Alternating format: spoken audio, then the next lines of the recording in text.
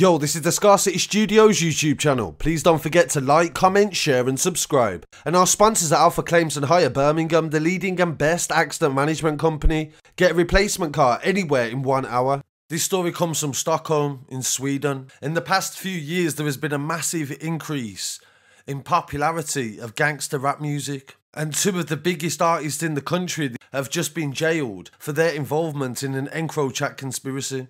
Yasin Mahamoud, known as Yasin, formerly Yasin the Don, and also an artist called Haval, aka Haval Khalil, have been jailed for a kidnapping plot that was revealed when police intercepted Encrochat messages. This has also resulted in 27 other men being convicted for their involvement in an international drug ring that went from Sweden all the way to Spain. In total, 155 people have been arrested in Sweden for Encrochat related cases. And details have emerged after the trial that has convicted Yasin and Haval.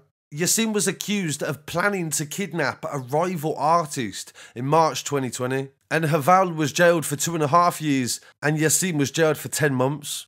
Police said that he planned the kidnapping but didn't take part in the actual event. The court heard that he planned to meet the victim and lured him to a recording studio in Stockholm to harm him or blackmail him, they said. The prosecution said that Yasin had received and passed on information and gave orders and instructions about the kidnapping.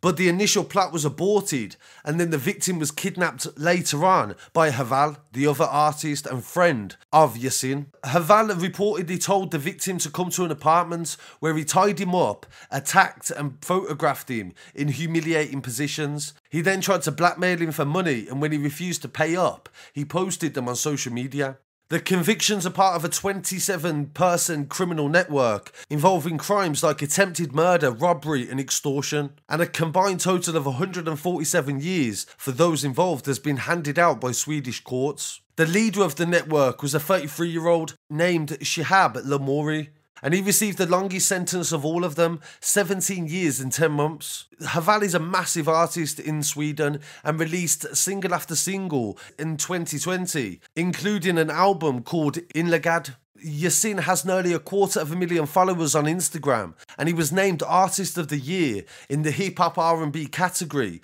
at Sweden's P3 Gold Awards in March. His album went #1 as well, and he's a certified platinum artist in the industry. Yasin has several top 10 singles and 26 million Spotify streams.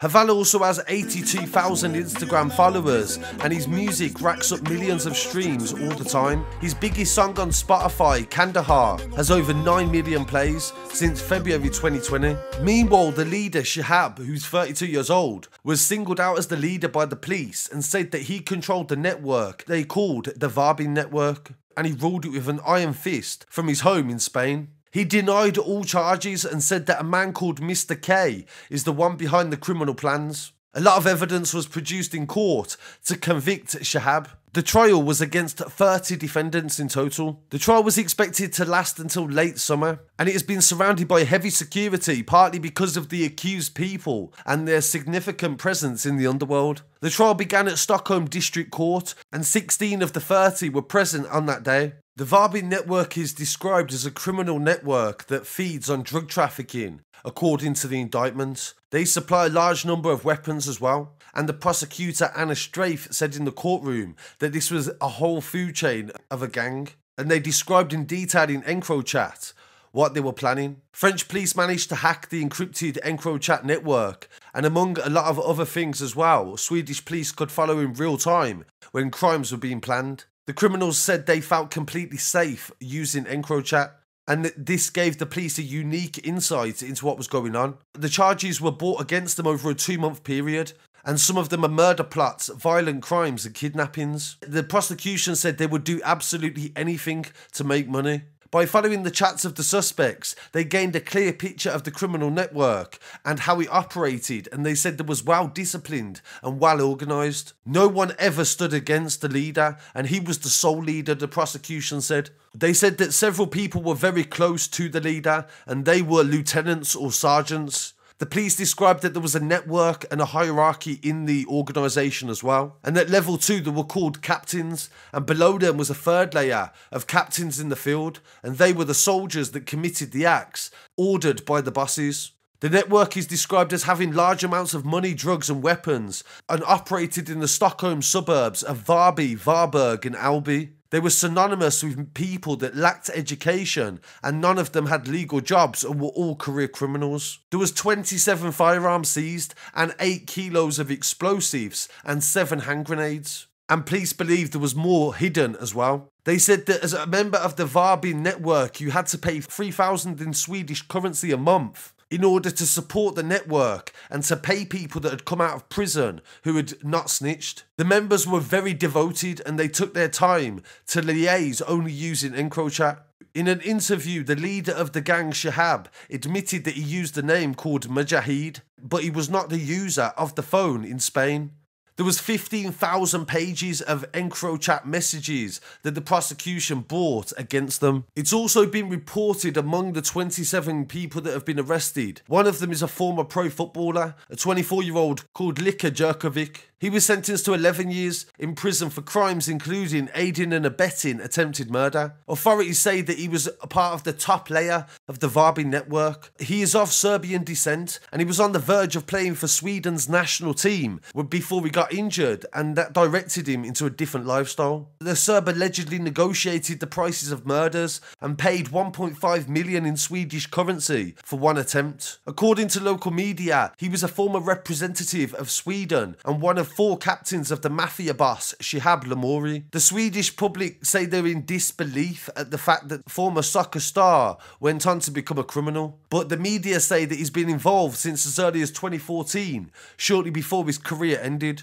Jerkovic was accused of murder but was acquitted in 2015, and somebody also tried to kill him. He was sitting on a bench when he was shot 5 times in his leg and once in his arm, and he also lost a friend shortly after who was murdered in drug gang rivalry in the city. In Sweden, there has been 90 investigations that have started as a result of the infiltration of Encrochat. Many of them are regarding murder and attempted murder, and so far 230 suspects have been convicted and 15 cases have been seen before the courts. Police have seized 50 firearms, explosives, several hand grenades, 1,300 kilos of narcotics and also money. Several court proceedings are still taking place and are expected to go on until 2021. So I really appreciate you joining me for this story, and please don't forget there's even more information available on the written version on the website where you can get more details on the history of Encrochat and links to former coverage as well, because I've got a whole playlist on Encrochat, the UK, Dutch, Spain and also Sweden now. So please don't forget to follow us online at Scarcity Studios. I'll be back again very shortly with some more news. Peace. Say loyalty is priceless, you gotta pay the price till jag bor. Jag riskerar allt för min bror, och jag vet vad jag pratar om. Jag kan backa det jag pratar om. Fuck de som hatar mig, fy fan vad jag hatar dem. Men jag förstår dem, jag blir lite förvånad. Det är klart att folk ska hata när jag klär mig i design. Från toppen ner till tårna, man tror att mina fickor missbrukar.